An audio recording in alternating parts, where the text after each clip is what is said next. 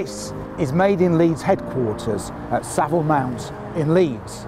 But this building has a bit of a past.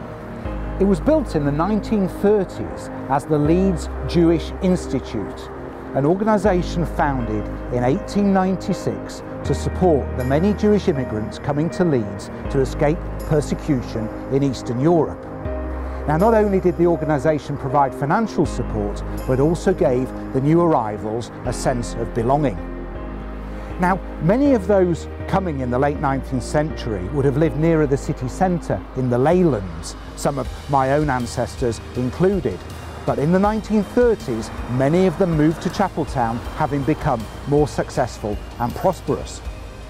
And this building will have served as a cultural centre and a social centre with activities like table tennis and bridge, and also would have served to host parties for rites of passage such as weddings and bar mitzvahs.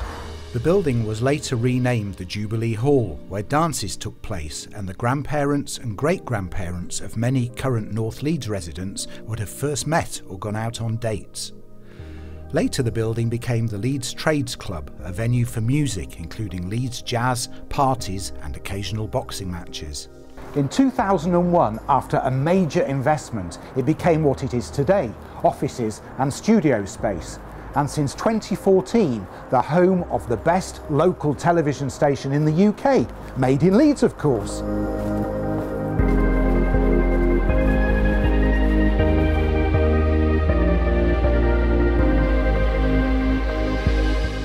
Chapeltown bears witness to its Jewish past through some surviving buildings and remnants of others, but none more so than this one. Now, at one time there were more than 14 synagogues in Chapeltown, but this was always the grandest.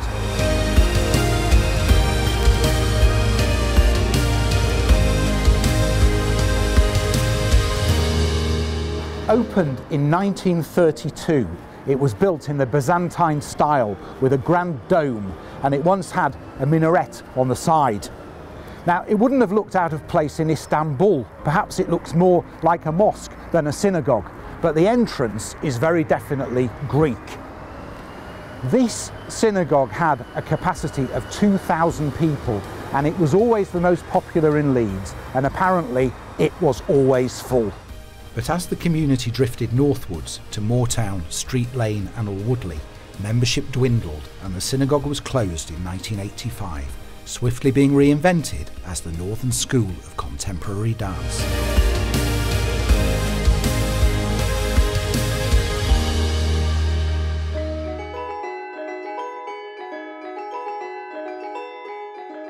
Now, this is an international centre for excellence in conservatoire-level contemporary dance training.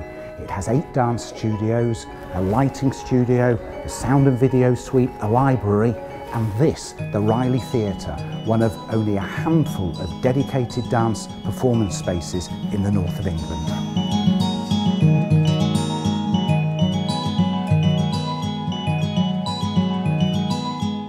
The Jewish population built numerous institutions to look after each other. So, for example, here on Leopold Street was a home for aged Jews and a Jewish hospital. Now, this is number 1 Leopold Street, and in 1924 it was bought by a group of Jewish businessmen and turned into flats. But by 1959 it was taken over by Leeds City Council, and most of the people living in it were either Polish or from the Caribbean, and they joined Serbs, Latvians and Asians, all moving into the area.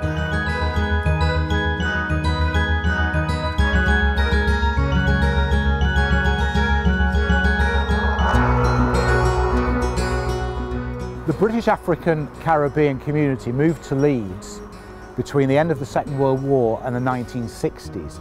Serious labour shortages led to the 1948 Nationalities Act, which meant that anybody living in the Commonwealth could apply for full British citizenship. Now, this building behind me is the Jamaica Society, founded in 1978 and moving here in 1988 to support the needs of the community and also to celebrate the achievements of the African Caribbean community in Leeds and beyond. Now, one such contribution is the oldest established Caribbean carnival in Europe, dating back to 1967 and even predating the most famous Caribbean carnival in the country in London's Notting Hill.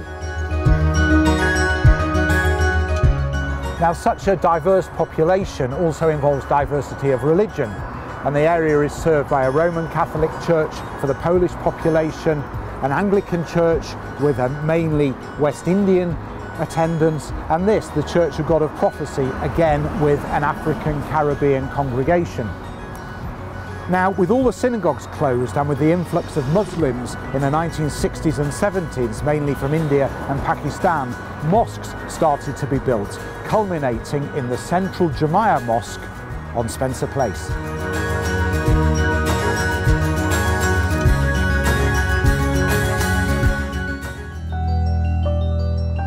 Now, this building behind me started life as a Union Chapel, and then became a Royal Air Force Club, and then a synagogue, and then it became the Sikh Temple.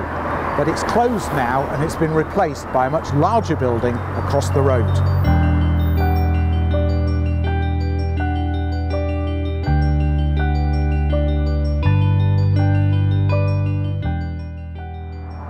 Opened in 1999, this massive building now serves the needs of much of the Sikh community of Leeds.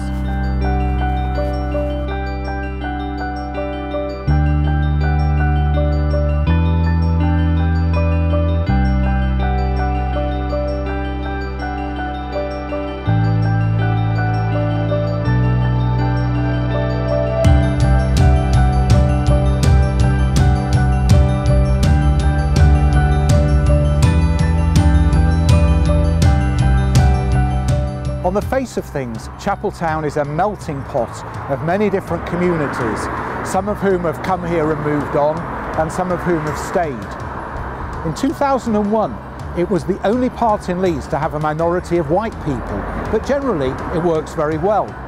Now, there have been problems in the past, race riots in 1981 and 1987, but fortunately the problems are many, many years behind us, and today Chapeltown is a vibrant and multicultural part of the city of Leeds.